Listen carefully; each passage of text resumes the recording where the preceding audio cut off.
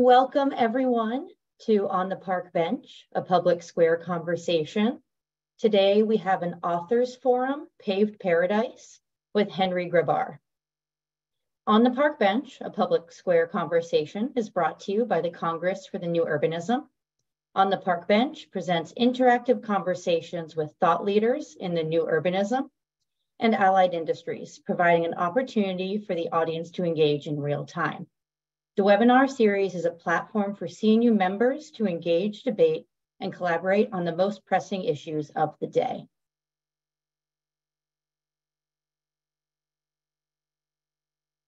So you can share your thoughts on hashtag On the Park Bench.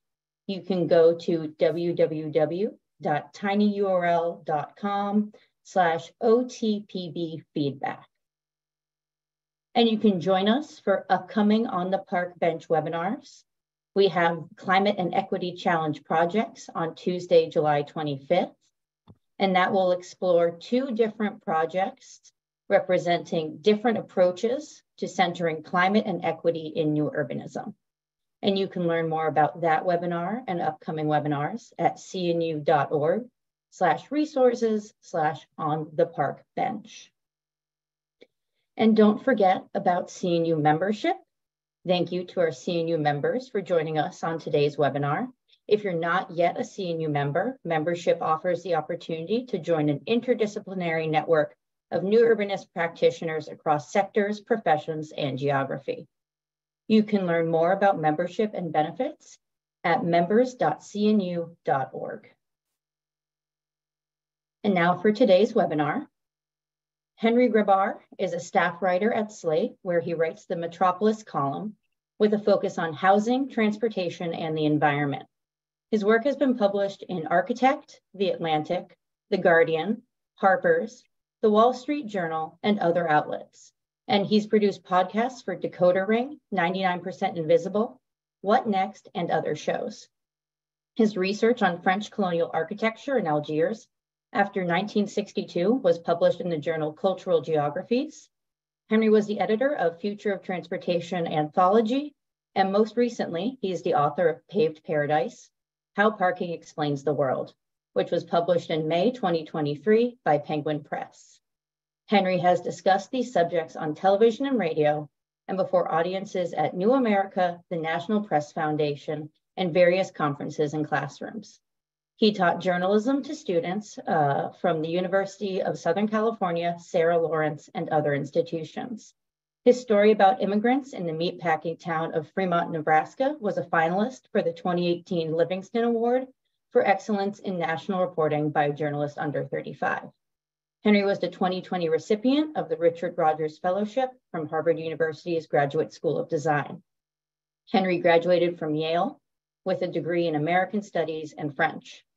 And I'm Lauren Mayer. I'm the Communications Manager at CNU. We're going to start today's webinar. So just as a reminder, please use the Q&A function to ask questions as they occur to you, and we will get to them later in the webinar. All right, Henry, over to you. Thank you, Lauren. And it's a pleasure to be here talking about parking with all of you at CNU. I feel like new urbanists were some of the first people in America to really pay attention to parking's appetite for urban land and the ways in which it shapes our architecture and our communities. And as I'm sure you are aware, this has lately become a relatively hot topic in city councils and at community meetings as our priorities about climate and our environment and the affordability of housing and the types of places we've built, those priorities begin to clash with our longstanding desire to provide free, convenient, and available parking. I wanted to start with this graph because one of the questions I think people often have about parking is like, well, why can't we just make it better? Why can't we just solve this problem? And I've heard this thought expressed several times from several different people, but it's a classic trilemma. which is to say a situation in which you have three goals, but you can only obtain two of them. In this case, the three goals everybody wants for parking are for parking to be free, convenient, which is to say located directly next to the thing that you are trying to access, and available, which is to say open for you to drive in there and leave your car there at the moment you arrive. Unfortunately, because parking both costs a lot of money and takes up a lot of space, and everybody wants to park in the same place at the same time, according to the rhythms of the day, it is impossible to achieve these three objectives and build anything that resembles really a living community. This type of fulfillment of free, convenient, and available is only really possible in a giant suburban strip mall. And even then, in that situation, you would have to ask, how convenient really is this parking for doing anything besides walking into the single shop that I came here to go to? So I think in this Venn diagram, you see different types of places that fulfill two of these objectives. For example, convenient and available but not free corresponds to certain places where there's such a premium on parking that people actually are willing to pay for it, which is to say busy downtowns, some small town main streets, airports, stadiums, other big destinations. Free and convenient would be basically most big city American neighborhoods where you drive to the restaurant at night and the parking is free and it's right in front of the place you're going, but unfortunately it is not available. And that's often because it is free and convenient. There's lots of demand for it. And then finally, you have parking that is free and available, but not particularly convenient. And that's often where you might end up parking when you decide not to pay for parking. And mostly, though, that corresponds to the urban planning paradigm we know as sprawl, where there is lots of parking. It's free. It's always there when you want it, but it's not very convenient. Next. So when I started working on this subject, I delved into a lot of history books and was astounded to find that this problem was just captivated urban leaders in the 1940s, 50s, and 60s. The question of how to provide enough parking and why it seems so difficult to provide enough parking for Americans' demand for driving was just absolutely top of mind for many urban leaders at this time. And this cartoon from the Los Angeles Times, I think, wonderfully illustrates this. The gorilla, if you can see, is portrayed, is it representing the downtown parking problem, sort of towering, hulking over Los Angeles. And it just seems hard to believe now, looking back in time, at all the problems that cities confronted at this point in time, that they were so obsessed with providing enough parking. But they were, and the results of that, of course, are well known. Next,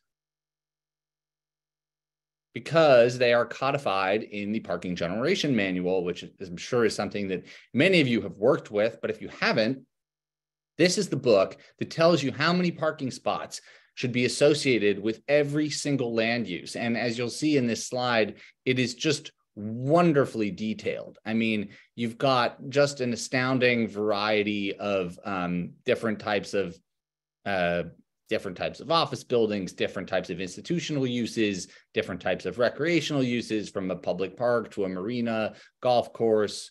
There's a small difference between tennis courts and racket and tennis clubs. And all this goes to say that this downtown parking crisis of the 1950s produced this sense that these land use codes, zoning for parking, were absolutely essential, and that without them, we would wind up with anarchy, and that this was really the only way to make sure that we wound up with enough parking to suit our societal needs. And I just don't think that anybody really could have imagined at the time that these codes would become so ubiquitous and so effective as to create an environment in which that so little resembled really what had come before, an environment in which parking was absolutely plentiful. And then furthermore, they would prohibit the types of buildings that had previously characterized the American city, to the extent that in many places, those types of environments became basically extinct. Next.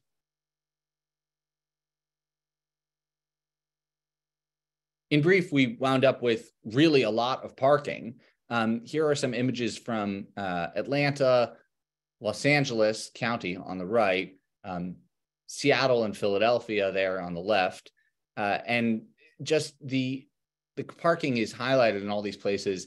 And you can just see that these policies have been tremendously effective. They really have accomplished what they set out to do, which was to create enough parking for everybody, to have parking that is more or less free, convenient, and available, although there are chinks in that that occur in various places. And there we could say, well, if we haven't managed to create parking that's free, convenient, and available, even when it takes up this much land, how much land really is it going to take? And I think this sort of goes to illustrate the fact that that goal of adapting suburban parking standards, or rather adopting suburban parking standards, bringing them to the urban environment, was always going to be a losing battle, because cities were never going to beat suburbs at their own game. If free and easy parking was the most important thing to you, the downtown was never going to be the place that you wound up shopping, and an urban neighborhood was never going to be the place you wanted to live, and a small strip of adjacent attached restaurants and retail was never going to be the place that you would want to shop. Next.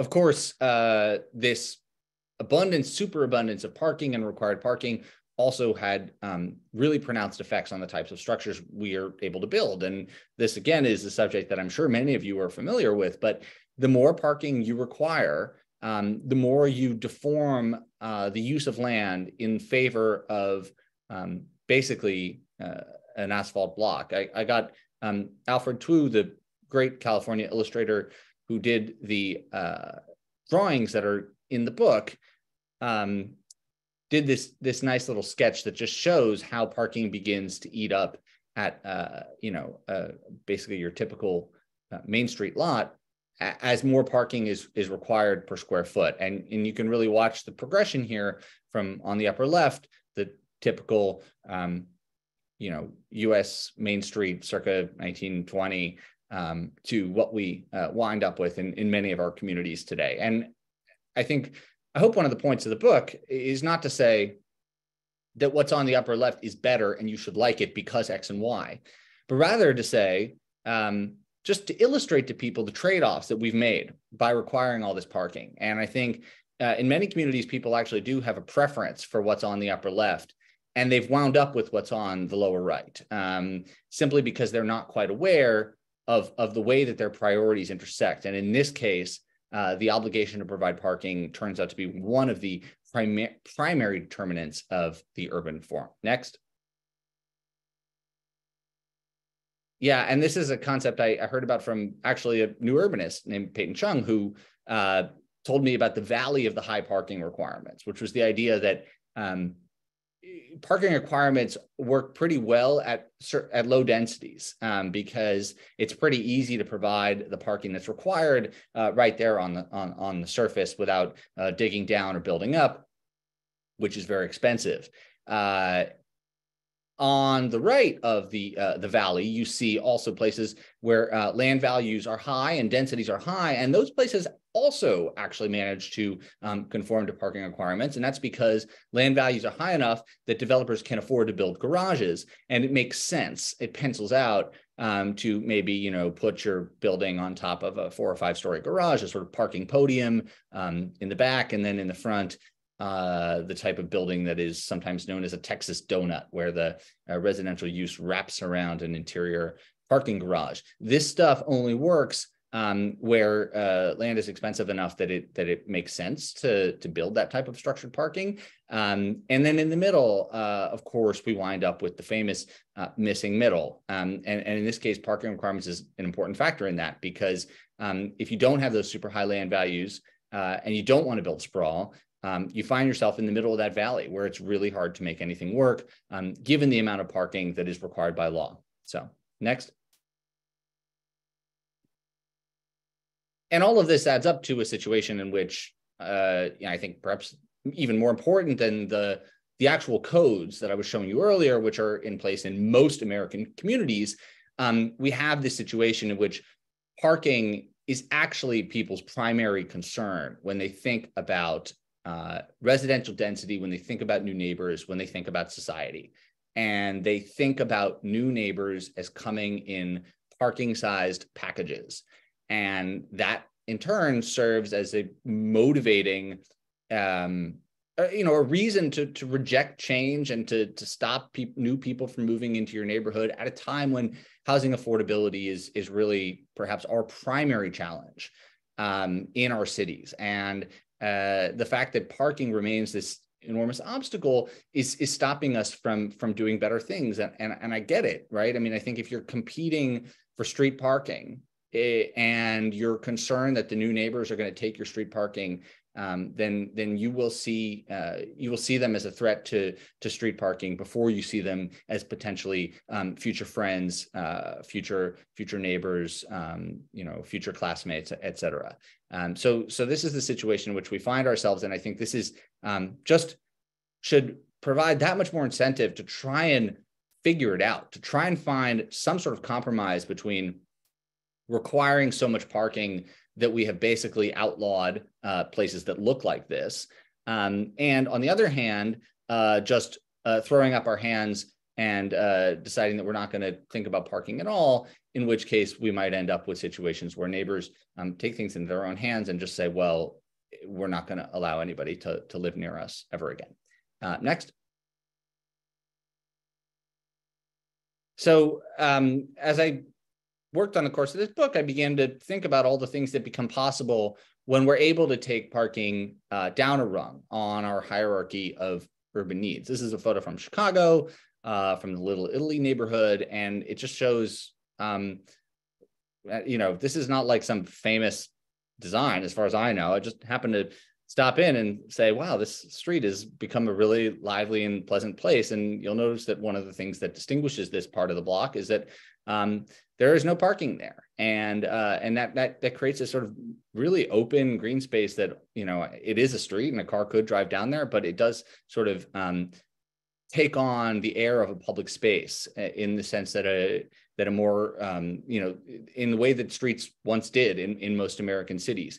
And I think one of the takeaways again is not that we should get rid of parking because parking is bad, but that parking is what is standing in the way of establishing these kinds of public spaces, which again, just like that building we were looking at before, are actually most Americans' idea of what looks good and what they'd like to see in their neighborhood. Next. Of course, parking is also a major impediment at redesigning streets to make it possible not to drive. One of the primary objections I come across when I talk about this book is people say, well, it's well and good you want to get rid of parking, but in my neighborhood, there really isn't enough parking. And so it's not going to work for us because people are dependent on their cars to do X and Y. And I think there are many neighborhoods in which people claim there is a parking shortage and there actually is not one, which any parking consultant will tell you. They go to city after city where they hear there's not enough parking. And in fact, there is, it's just 2 blocks away, or it's inside a garage or something like that. But the other thing, which is important, is that when we think about making it possible for people to get around ways besides driving, parking is very much an impediment to making that happen. And this is a kind of idealized street design. But one thing you can notice here is that the curb lane has been pushed into the street and is being used by kind of a bus rapid transit situation. And that is one of the ways that we can make transit more efficient and more attractive for people and encourage them not to drive. But it is impossible in most places to create this type of system because you often have to take a lane of parked cars away. This is also, of course, true for bike lanes, like real protected bike lanes that make people feel safe when they're riding with their kids, for example. And those really aren't possible either unless you're willing maybe not to get rid of a whole line of parked cars, but to move them. Daylighting intersections is another example of this. I mean, there's so many changes to our streets that simply cannot be accomplished because there is so much resistance to taking away parked cars. And this is not only in cities where people really are mostly relying on their cars to get to work, but also in a place like New York City, where fewer than half of households own cars. Even there, there's been tremendous resistance even to making bus riders commutes a little bit faster by giving them their own lanes. The average speed of a New York City bus is something like 7 miles an hour. And you begin to understand, well, at that pace, no wonder people drive, right? And you can't unlock this virtuous cycle of people, ditching their cars for other modes unless you begin to take some of that space away from parked cars. Next. Oh, and then of course there's public space and civic life, and I think this is an old idea, but if you decide that you're going to consign the street to be exclusively for the storage of cars and also for their movement, but often it's the storage that really gets people really hung up. You foreclose all kinds of other uses, and it can be hard to even imagine what might be possible until you have a day like this, where this is Brooklyn, and you can see the block is closed for a block party, and I mean it just looks, and in fact was very idyllic. And a really lovely occasion for neighbors to get together and get to know each other and grill, and kids playing in the street. And it's just the whole thing is completely transformed in a way that I think is quite difficult to imagine if you haven't seen it right in front of your eyes. And again, this is the kind of change that is impossible when you've consigned so much of the urban real estate to be used for storing cars. Next.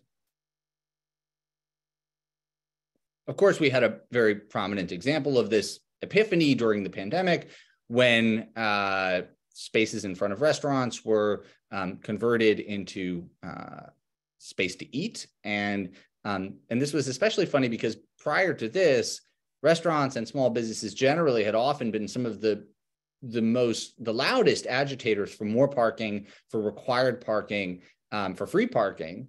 And when they began to see that, in fact, this real estate could be put to some other use, they decided, well, you know what, maybe it would be better as something else. And suddenly those concerns about parking just simply vanished. And I think there has obviously been a lot of retrenchment on this issue since the pandemic. But I think the thing that we can take away from this is that lots and lots of people had this epiphany that maybe some of you have had, that the space that we currently allocate to cars on the curb does not need to be used that way, and it could, in fact, be used for something else. Next. And then finally, you have what's happening in some cities where there has been this realization. This is a photo from Paris, where they began closing the streets outside of schools to cars. And this is, I think, actually a policy idea that could pretty easily be adapted to US cities, even in places where people mostly drive their kids to school. You could just move the drop-off point a little bit further away. And what you see here is that the street obviously is pedestrianized. But not only that, it takes on this kind of, it becomes a kind of an easy civic space to create because it functions as a bridge between the school and the neighborhood.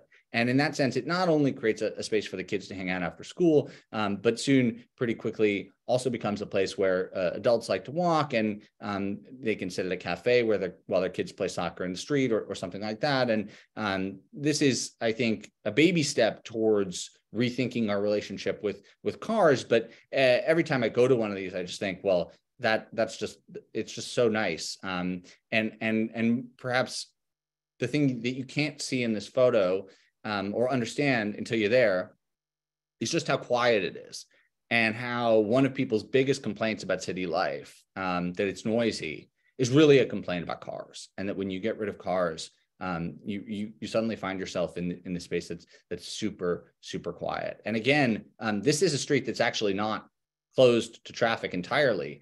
All you have to do is open that gate with a little peg, and you can drive and make your delivery or drop off your package or pick something up or whatever it is. But the important thing about the street is that it is no longer used for parking cars. And in that sense, you really see how the absence of the parked cars liberates people to feel like it's their own. And there is some sort of law that I've observed here, which is that if you create a pedestrian street, people will walk right down the middle of it instead of along the side on the sidewalks. And that, I think, is it for my presentation. And now we're going to have a discussion.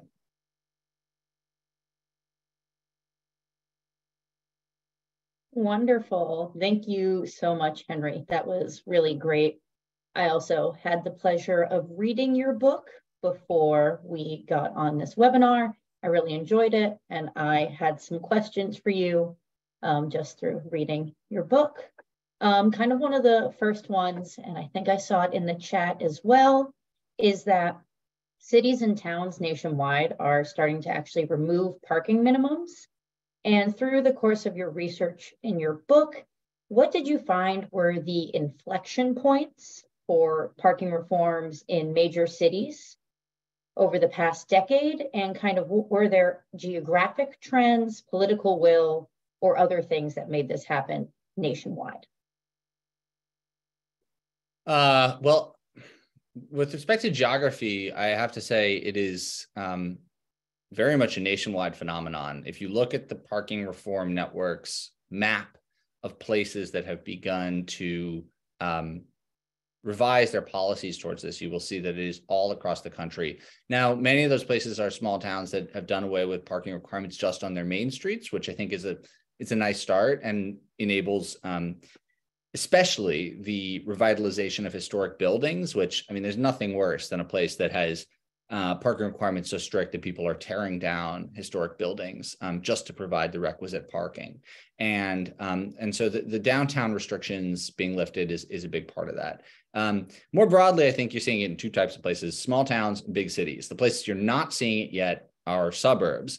And that's really where, unfortunately, most of the work needs to come, because those are the places where I expect we would like to see most housing growth going forward, because in many cities, the suburbs have hardly changed their population profile in many years, and they're stuck with this very restrictive single-use land use paradigm. And I think the suburbs are changing, and I think many people would like to begin to see that stuff change, and it's not going to change until there's a new approach to parking. As far as inflection points are concerned, I think there's two things that motivate people who are interested in reform on this issue, and one is housing affordability.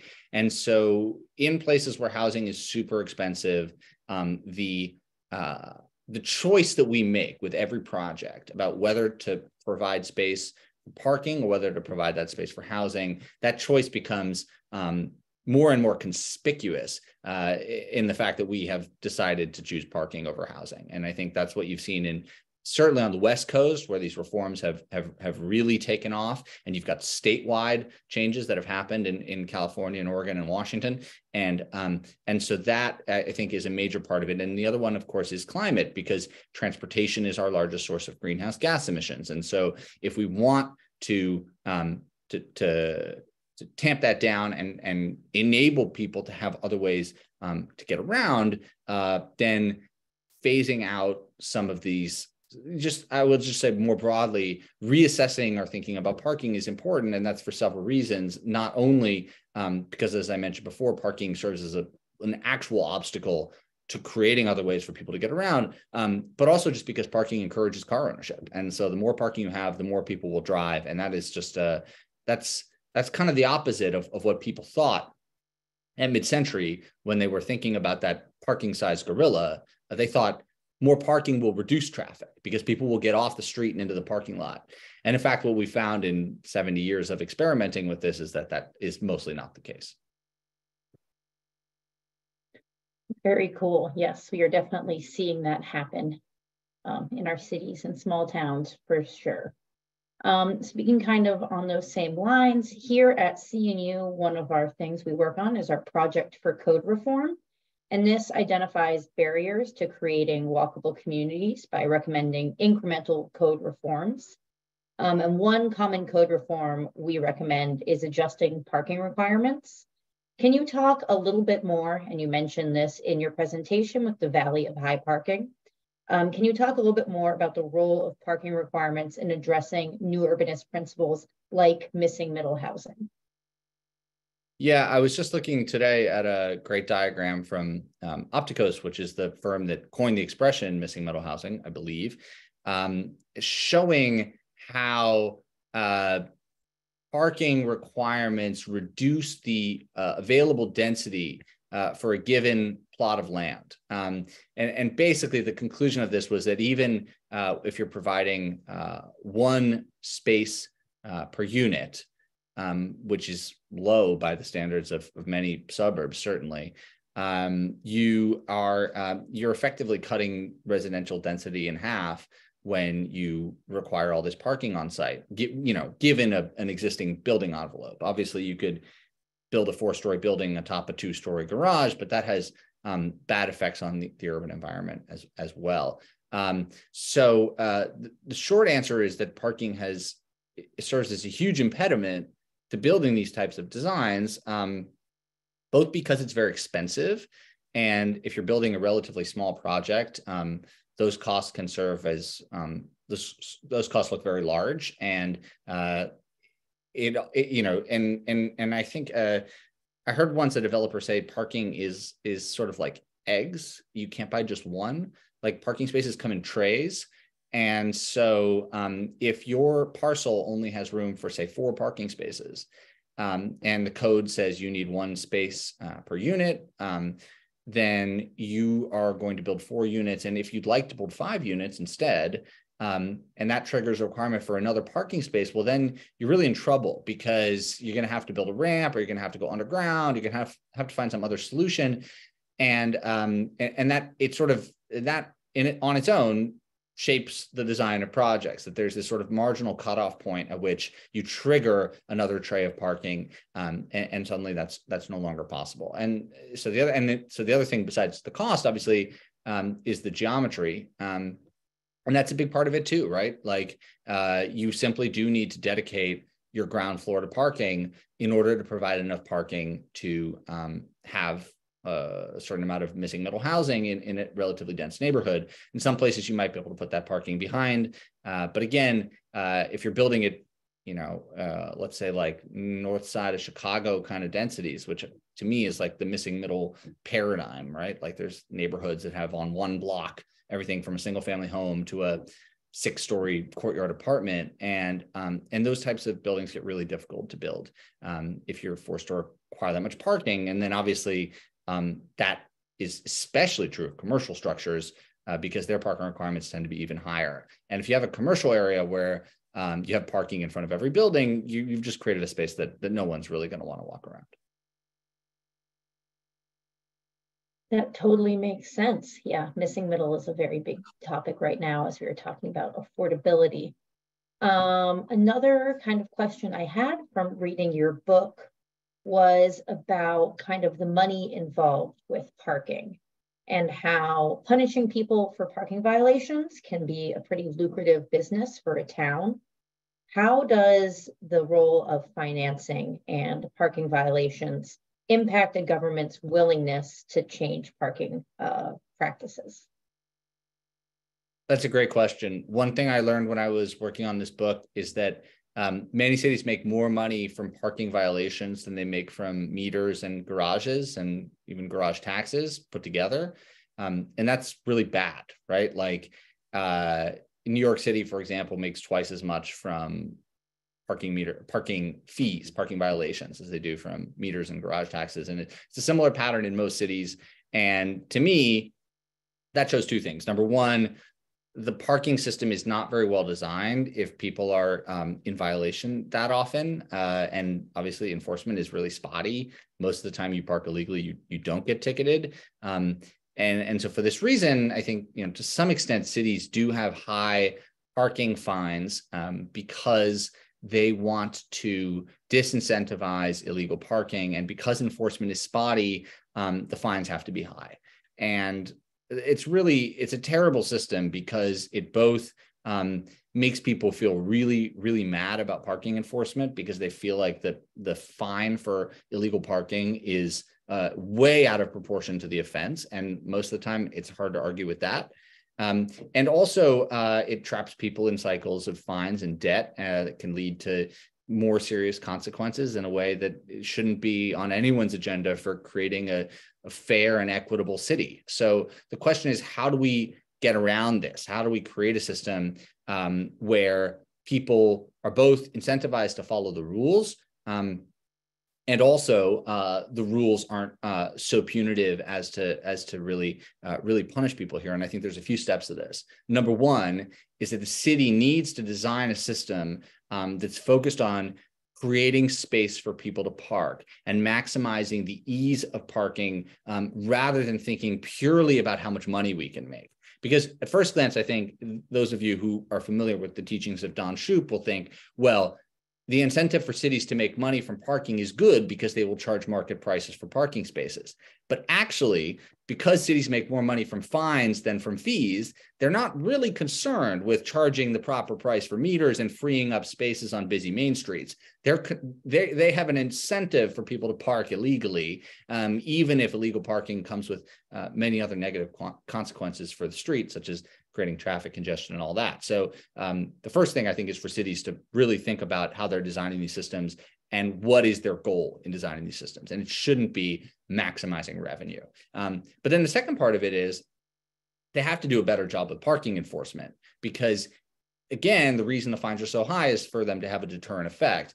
Most cities in Europe now use automated parking enforcement, license plate reading. They have a car go around with a sort of camera on the top that just scans all the license plates and checks them against the digital data and sees who has paid for a parking space and who's out of compliance and all that, and they issue the tickets in the mail.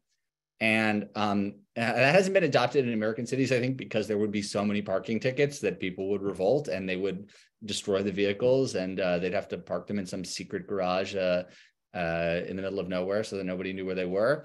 But it doesn't have to be that way, right? Like if parking enforcement were more efficient and more dependable, and it was also easier to park legally, then you can imagine a situation in which parking fines were reduced to amount to something like, $20 in a place where a meter was $1 an hour, something like that, right?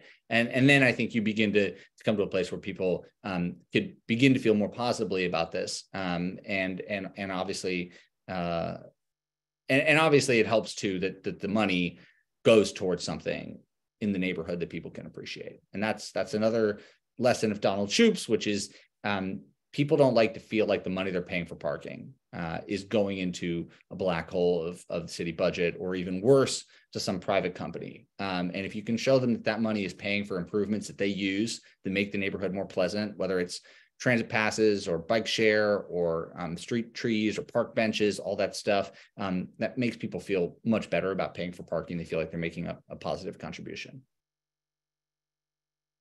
Very cool. Yeah, that totally makes sense. It's definitely a multi-pronged approach. And speaking of Donald Shoup, as you featured him in your book as well, can you share an insight or an anecdote from Don Shoup that you found particularly interesting or enlightening? Oh, where to start? I mean, the high cost of free parking is it's a tremendous book. It's a great scholarly achievement, and it's also funny, and I wouldn't go so far as to say it's like a page turner, but like it's pretty fun if you're into parking policy.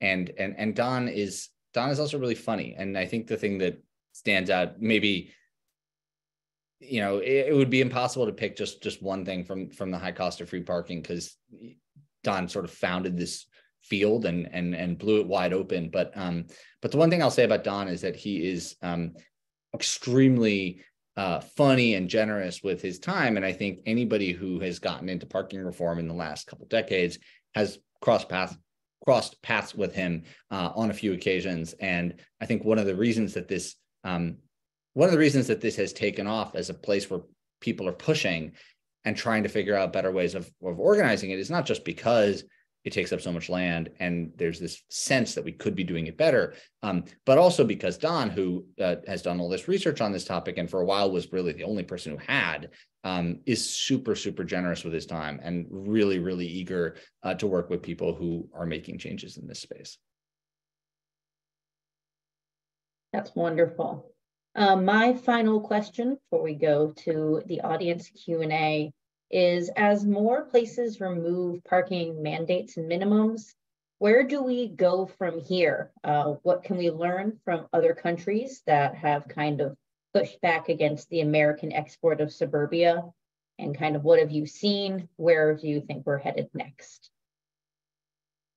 Well, I think the most important thing for cities that are working on these reforms is to couple those reforms with changes to streets policy, to transportation policy, because it is not going to be effective to tell people that they can choose to live in a building that hasn't been provided with parking spaces if you're not going to start to encourage people to get around in other ways. And that should be the easiest part of this, because in most American cities, the streets are so wide, there's so much space, and the improvements that are needed to make it fast, easy, safe to walk, bike, ride transit, et cetera. All that stuff is really low-hanging fruit. We know how to do it. It's just that there hasn't been a lot of political will to do it. And so I hope that that's the next thing that comes out of this discussion, is that once we realize that building housing without parking is good and is eventually going to result in a lower amount of traffic associated with every new resident and lower rate of car ownership associated with every new resident. But we also need to think about reforming the policies on our streets to make it safe to get around without driving. And then after that, I think the other thing is that in places that really do suffer from a parking shortage, we need to begin to think more seriously about how to regulate street parking. And that's big political third rail. I did an interview with Jake Bloomgart from the Philadelphia Inquirer. Philadelphia is a city that in many places has a legitimate parking shortage, in the sense that there is not available parking in the places where people need to park on their block often. And Philadelphia it's also a city with it doesn't have as strong of I think a NIMBY culture as some other American cities. And so they've begun to approve a lot of new development, some of which has no parking included, which is great for affordability and great ultimately for encouraging people not to drive. But when those residents start to park their cars on the street, obviously you get conflict. And so there's various options being explored for how to navigate this challenge and how to improve more housing without parking, without further contributing to a sense that there's going to be like conflict between neighbors. But it's definitely a thorny question, because some of the solutions that I've seen proposed involve basically implying that the newer residents in the neighborhood shouldn't have the same rights as the people who've been there for years. Like they shouldn't have the same right to park in the public right of way. Or perhaps the most extreme example of this is in Phoenix at Cul-de-sac, which is this very new urbanisty, new development in Tempe. And last I checked, they were saying that in order to get out of their obligation to provide parking with the city of Tempe, they promised that future lessees would sign in their leases that they would not own a car and park it on the street. And to me, like, that's not a good solution. We don't really want new neighbors to come into the neighborhood under a different status than people who have been living there for a long time just because they got to the public street parking first. That's very cool. Yeah, we also featured cul-de-sac in one of our previous On the Park benches. So as a plug, if you want to know more, you can check us out and see our recordings of previous webinars. Thank you so much for taking the time to answer my questions, Henry. That was really great for me. Hopefully you all learned a lot. And now I'm going to turn it over to the audience Q&A. So I'm just taking a look at some of the questions here. And I'm going to combine a couple that kind of have to do with the different types of will that are required to remove parking. So we have questions from Neville and Healy that are basically, how do we show local retailers that it is in their long-term interest to support getting rid of parking along curbs and remove parking? And in the same way, politicians and financial institutions, how do we change parking minimums in that same way, in that same vein? Right. Well, I think there's a couple things going on. I mean, one of them is that local retailers, there's been so many studies on this that show that people who come by bike or on foot really do contribute a lot of money to local establishments. And this goes counter to, I think, like literally decades of thinking about shoppers, right? Like, I think there's some famous quote from some store magnate in Buffalo in the urban renewal era saying something like, I would rather have one person who came in a car than 10 people who came on foot, because, you know, cars are associated with both with wealth and with also buying a lot of stuff. And I think there's a lot of studies since then that prove that actually people who come on foot or on bike are just as likely to spend money. And that's especially true, of course, of restaurants, but it's also true of retail.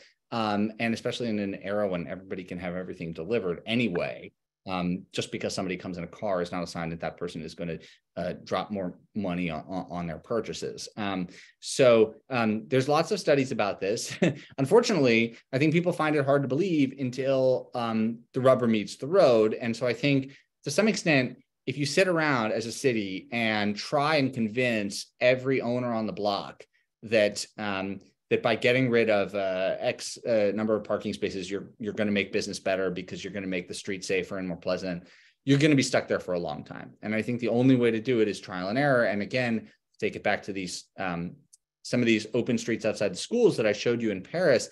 That's been the pattern here, where on block after block where they've created this, retailers basically said, yeah, this is good. And in fact, the street traffic is more pronounced on those blocks, in part because the sidewalks here are so narrow. And so you actually see that where streets are open, people prefer those places. And so I think trial and error is really the key. You can show anybody any number of studies, and it's going to be pretty difficult to convince them in the absence of just doing it to some extent. And then when it comes to politicians, I think they are actually more susceptible to looking at studies and data, especially about municipal revenue, housing affordability, development, all that stuff. I mean, they're supposed to have all that stuff in the back of their mind when they're making decisions.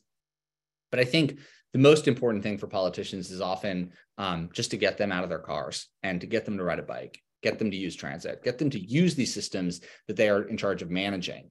And like in California, actually, which when they abolished parking requirements near transit for most uses, this happened. This has been proposed for years by a assemblywoman who comes from Glendale, a city near Los Angeles. And she had her own brush with parking requirements and thought the whole thing was ridiculous. And so she sponsored this reform, but it got held up by a guy who didn't like these types of policies.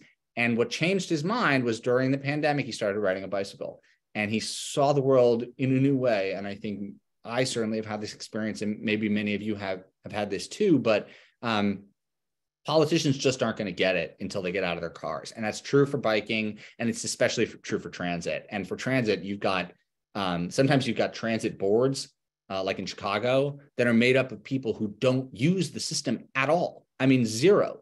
So how can they be expected to understand how frustrating it is to be in a bus that's stuck because there's a double park delivery ban because there's no loading zone on the street or whatever it is?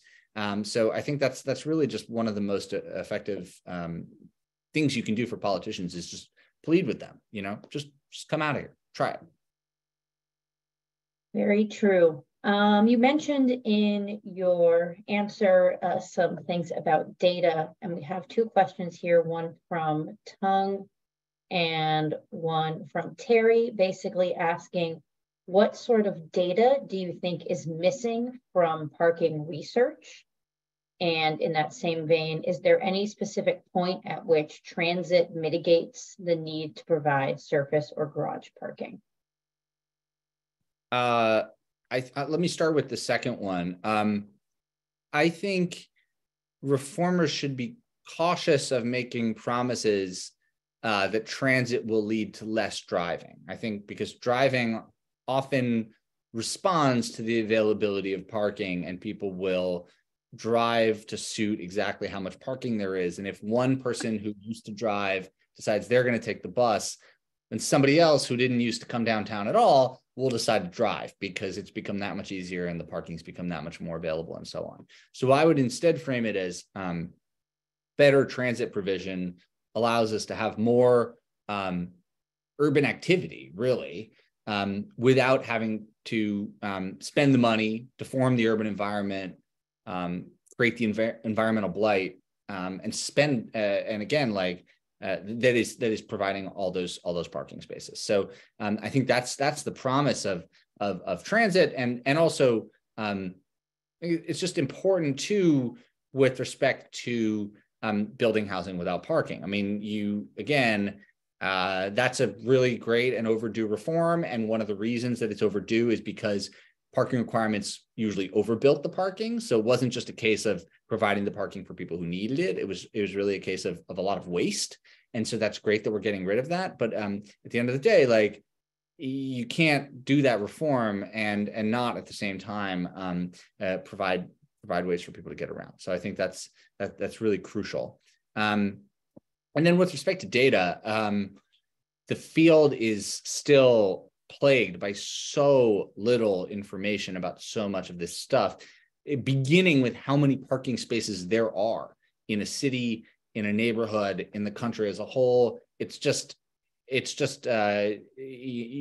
really no good information. And I think that's a place where would really be great to see people focus on that more. And then, I think the other thing is that we've had so little experimentation with how we provide parking, that there is a lot of research to be done on, for example, there's all this new research coming out right now about the effects of these parking reforms, like ones that were undertaken in Buffalo, Minneapolis, and San Francisco, and Hartford, Connecticut, 5 or 6 years ago. They were some of the earliest cities to get going, allowing housing to be built without parking. And that kind of research is just happening now. So to some extent, we are still flying a little blind in terms of our understanding of whether the market is going to cut back on parking if there are no longer these laws in place, and if so, how much? And then again, following from that, how that affects car ownership, car use, all that stuff. It's all so new, and it's really important, right? Because I think one of the big cases that reformers make is that building less parking won't just mean more attractive architecture, nicer neighborhoods, and better housing affordability, but it will also in the end lead to fewer people driving. And so it's important that we follow up and find out what's happening to the people who live in those projects. And if they decide to own a car, do they park it on the street? Would they use transit if it came near them? All that stuff. So I think that's really important to figure out. Absolutely. And we have a question here from Terry, which is, Henry, in a perfect world, what would you envision to be the best balance between a desire for free, convenient, and available parking? I think convenient and available is really the sweet spot. I think one thing we've learned, right, like this is Don Shoup's whole thing, free parking isn't really free. It feels free when you use it, but it's just because somebody else is paying for it. And that may be because it's paid for by whoever owns that parcel and has to devote half their property to parking.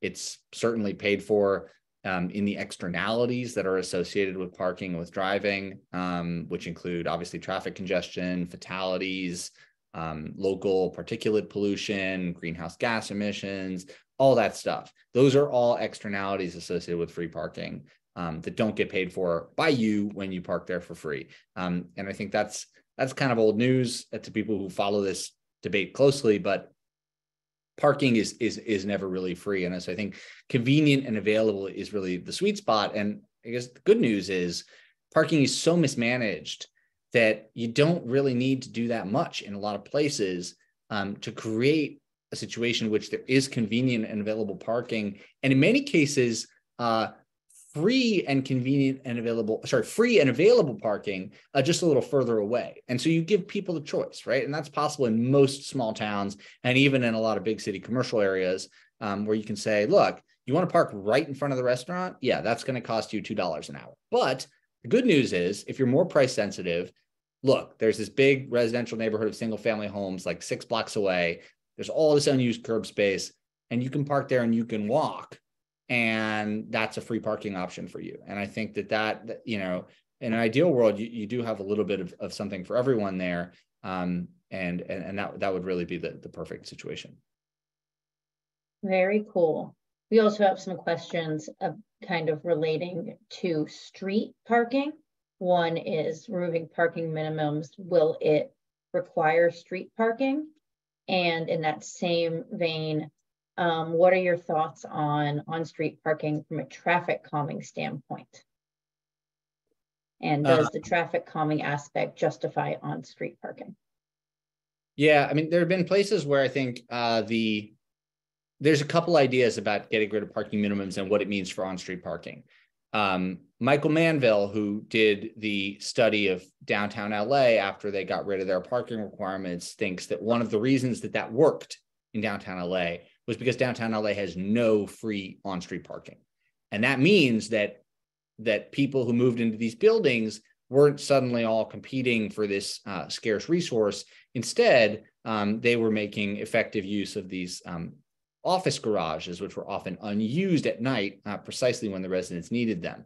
I've also heard that in Austin, Texas, where they've begun to experiment with some parking light or parking free buildings, they make sure that some of the places where those buildings get built have meters on the street so that there isn't just this problem of people who live in those buildings leaving their cars on the street for free. Of course, those meters on the street also apply to anybody who lives in the neighborhood. And I think that's a pretty fair situation in which the value of the curb is being basically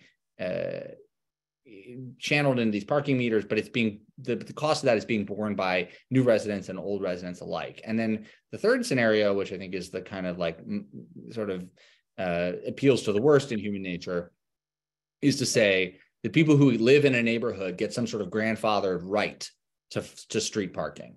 And you've lived here for long enough, it belongs to you. You get some sort of tradable permit that new residents aren't eligible for. And that's what's happening in Tempe with cul-de-sac. And you could see something like that being affected in a place like Boston in order to encourage residents to ease up on permitting new development. And in fact, they would have an incentive to permit new development because they would know that only they have the right to on-street parking, and that right would become more and more valuable as more neighbors moved in.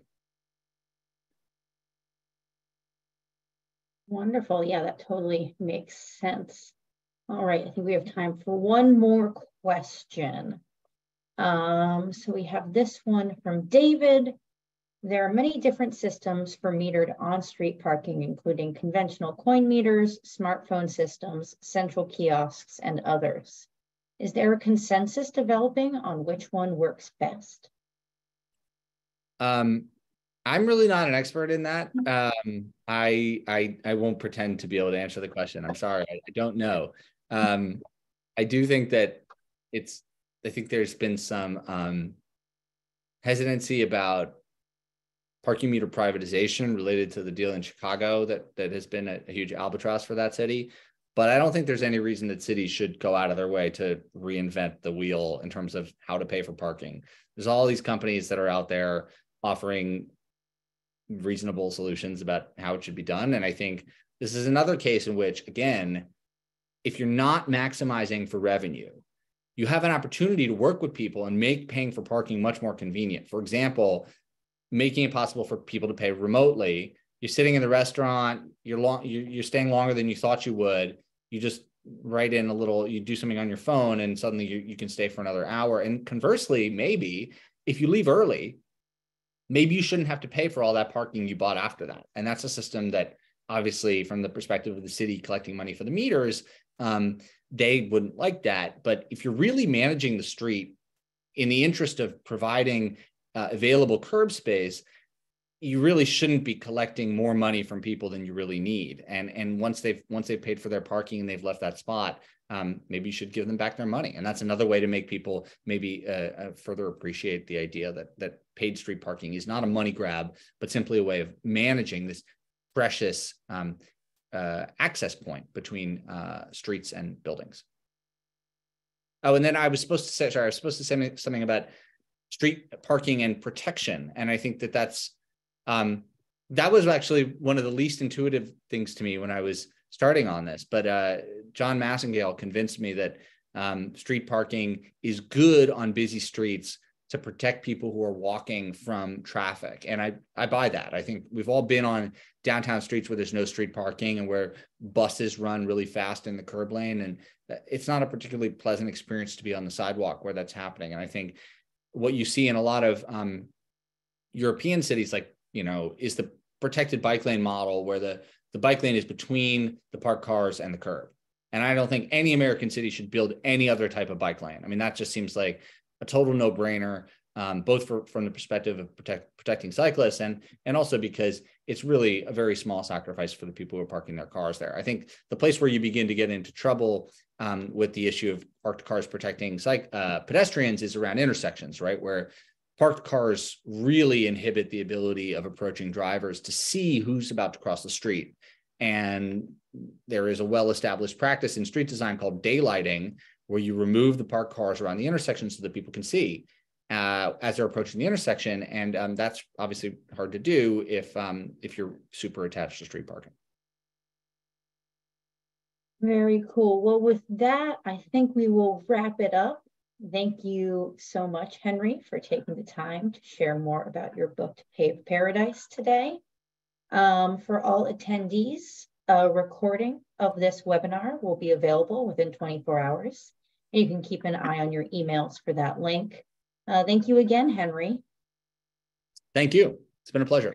All right. Have a wonderful day, everyone.